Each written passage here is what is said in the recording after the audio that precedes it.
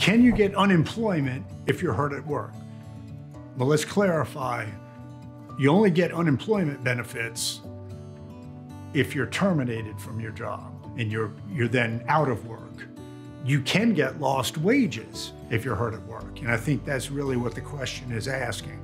If you're hurt at work, then you have a potential workers' compensation claim. And workers' compensation pays two types of benefits. It pays benefits for your medical treatment. In other words, it pays medical bills. It also pays what are called indemnity benefits. And that is benefits for your lost wages for the period of time that you're unable to work.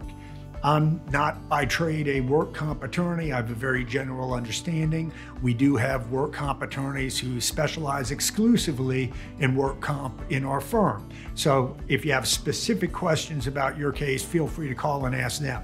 I will tell you that workers' compensation basically has a formula that computes your average weekly wage, and then it pays you a percentage, which I believe is around 60% in the state of Florida, of what your average weekly wage is for that period of time that you're unable to work due to the injuries that you sustained at work. So hope that answers your question, but absolutely, lost wages, or more specifically, a percentage of your lost wages, are one of the types of work comp benefits to which you're entitled if you're hurt at work in Florida. If you have questions about your workplace accident, call us 24 hours a day, 7 days a week at 1-800-TRIAL-PRO, or chat with us live right now at trialpro.com.